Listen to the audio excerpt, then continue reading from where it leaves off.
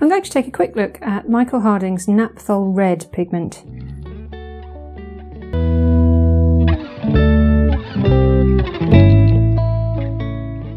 It's a semi-opaque red, but when you spread it thinly you get these lovely pink colours from it, pink notes. So I'm interested to see what kind of pink it makes if I put some warm white with it, the lead white alternative. Warm white. It does make a very good pink, a sort of baby pink.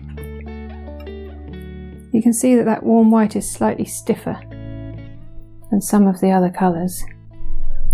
But yeah, that's making a really good sort of medium pink. It's not too peachy, but not veering off towards lilac either.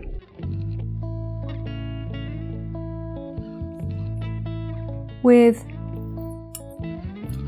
good, strong, transparent Indian yellow, let's see what happens. A really fiery orange, sort of burnt orange. Indian yellow often gives sort of more burnt oranges, but that's a really strong colour. And with a touch of the warm white in there, we should get a really glowing orange. That's quite lovely.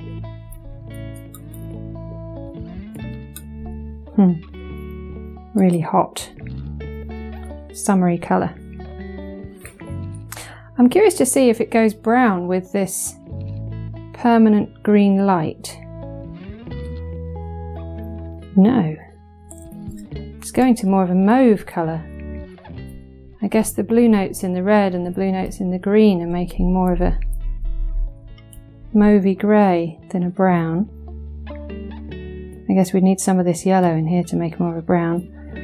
Let's push it over there. There we go. That's more of a red-brown. But here we're getting a really interesting mauve colour. And I'm also curious to see what happens if we go with a Prussian blue, really powerful, vivid blue. And see what happens with the red in there, if that makes a purple. It's quite a mid-red, so I don't suppose it's going to go really plummy or really royal purple. It's going to something more aubergine, I think. It's also going very, very dark, so it's quite difficult to see what we're getting. I might add a little of the lighter colour just to see what we've got in there. That's quite pretty, quite a delicate. You can feel the similarity with the pink there, but the Prussian blue is making for a less saturated purple than, say, ultramarine might have done. So there we have it. Napthol Red.